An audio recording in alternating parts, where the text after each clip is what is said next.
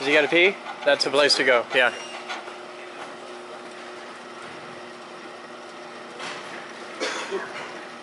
There's a puppy here.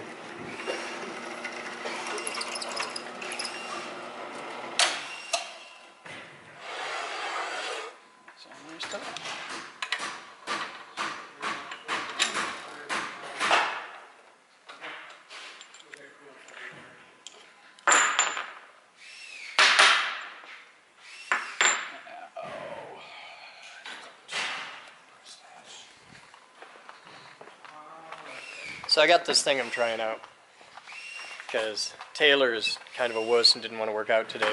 I got this thing. It's a 20-pound, well, it goes up to 40, but I got 20 in it right now because I'm old. It's got like, I don't know, lead shot bags in it. And I'm just trying to, it's like a weight vest. So I figure I'd work in an Escher painting and walk like 10 miles a day. So that I can get that hot right there. That's the look I'm going for. That's still not coming out. Do we need to pull it all the way out and get on the floor to do it?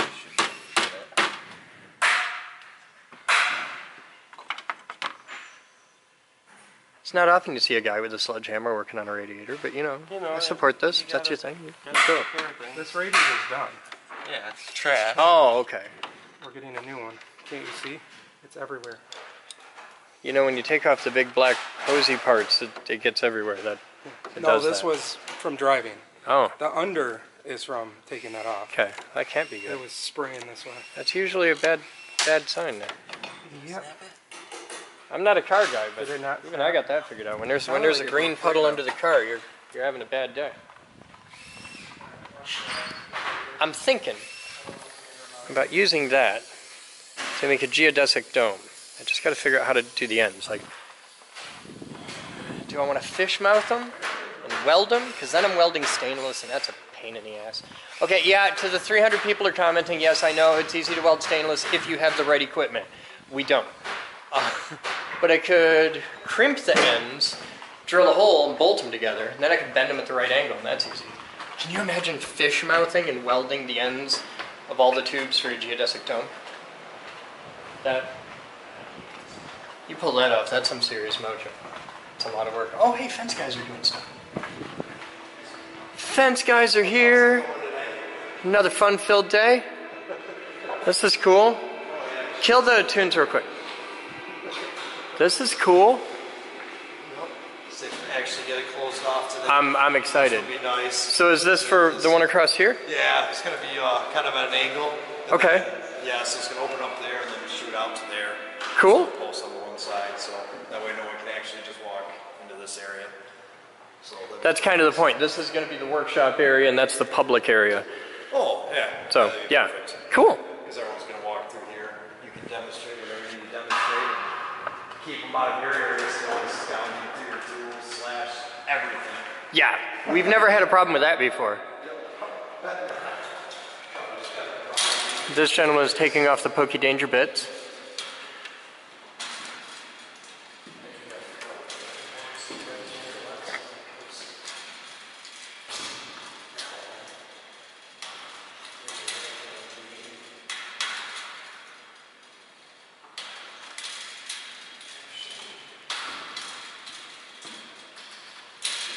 And now you know how it's done.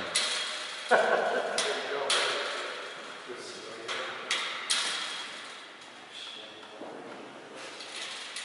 got me on camera, so I can't do it. That's a common problem around here. I was doing it great till you turned the damn camera on. What's your name? Will. Will? This is Will. He's a third-generation wirebender. His family moved here from what was then Czechoslovakia. They came here about 120 years ago, and they've been bending fence wire for 3 generations now. He studied under the artisans in the trade. He's a true master. You can see this. With nothing but a pair of simple pliers, this man is able to bring forth artisan quality works of majesty and beauty. Mad skills. Thank you, sir. So what's your name? Jeff. This is Jeff. Jeff puts bands on pipe. Oh, flanges. Hinges. Oh, okay. Yep. Basically just bulldog. Engineered pieces of structural steel. Basically. Yep.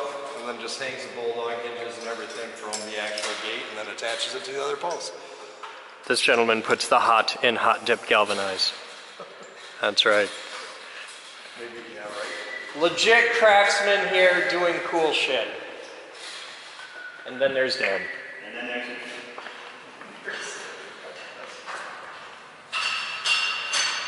Wow, that's kind of cool.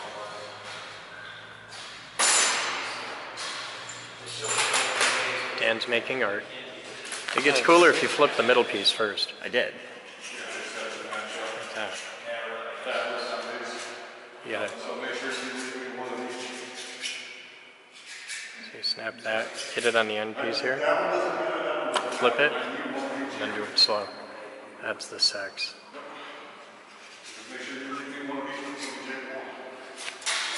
See how that turned out. Yeah. Let me know when you're ready. I'll flip them. Hold on. Okay, you ready? Hit it. Wait. First that one. Damn it. First that one, then that one. Go.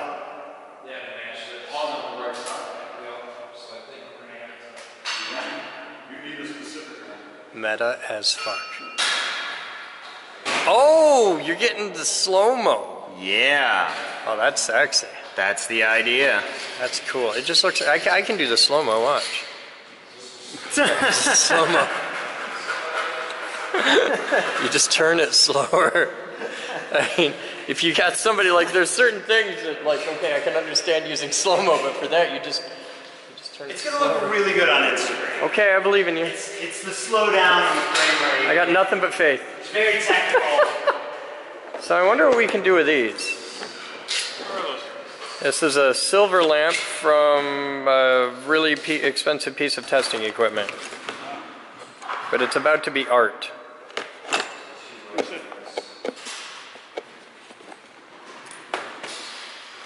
I'll be back. I need 2 hands for this. Oh, here, I'll just set you guys over here. You can watch. This is a selenium lamp. Oh, there. Well, this one's totally different. Sounds good. Yeah. I'll borrow this. Here, yes. Oh, that's sexy. Yeah.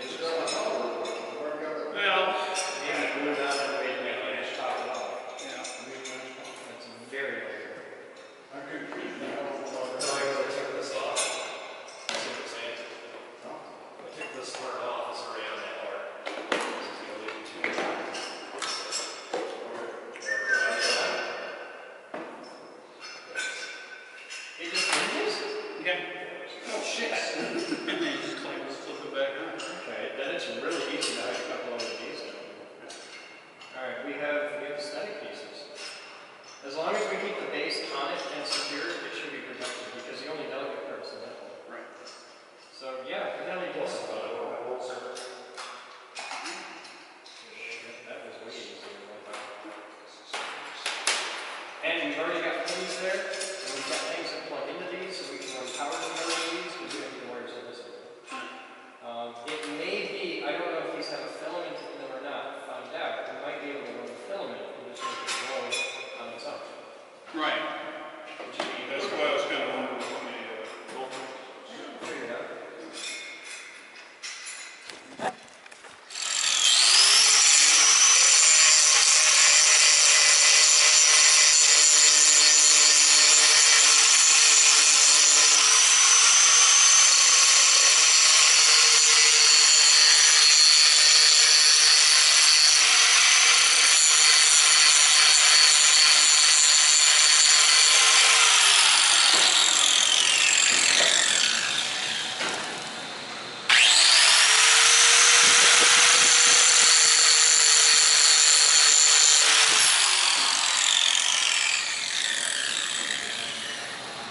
This is going to be art.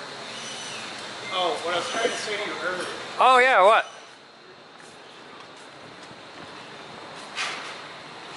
I bet you'd make a cute lamp or two. That arm would make a cute lamp. Way lighter than the other arm you wanted to make into a lamp. Well, that's a valid point. Get the other thing out of my way. So time is 16:29 and the guys are finished. We can lock Dad in there. I can show this to you guys. Check this out. It's so cool. The finished cage for high voltage. We now have a separator off here. There's a little fence. So this is staff only area. That's for tools, equipment, stuff like that. Workshop space. This inside the cage is obviously the danger space. And then out here, all the stripy floors that point you right out safely are the this is the public viewing area. So this is the high voltage viewing gallery. And we can even lock the cage if we have to. We have big, beautiful double gates so we can move heavy equipment in and out safely. And now we gotta put all that shit back together. So it's gonna be a job. But it's coming, I'm excited. Thank you to the awesome guys at Fence Consultants. Oh, hey, check it out. We can zoom.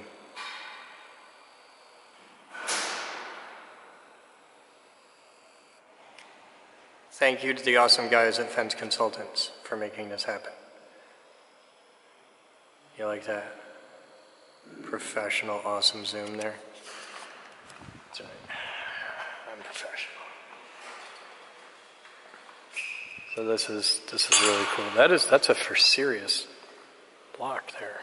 I like it. You gotta have them both lined up just so. Yeah. This is cool. I'm genuinely excited. And this opens either way. Ooh, see, if we get a little creative, we can make it so we can just keep people the hell out while we're in here doing our lamp work. So Tim's putting the finishing touches on another one.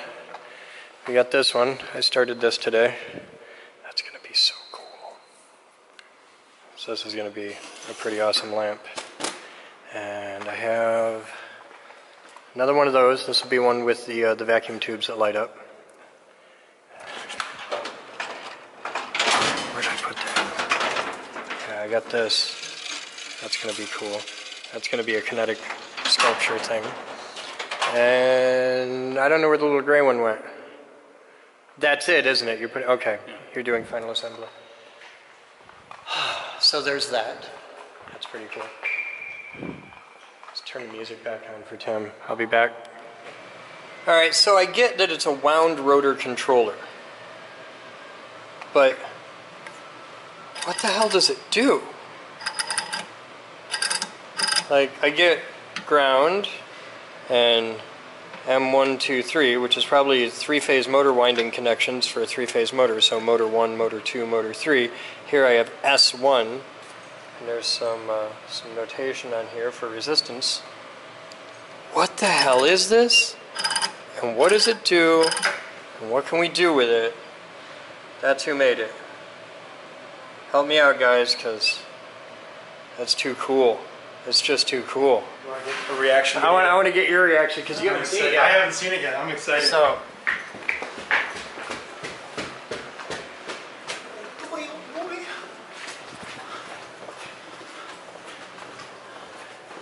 stay here a second. I'm gonna turn the music off. Okay? Just wait a second. Okay, come on in. Oh, it opens even wider than the other one did too. Hell yeah. Hell yeah. Ooh. Oh, I see what you did. I see what you did there. I like that. I like that a lot. The big fancy ones again. Dude, that is so awesome. Oh.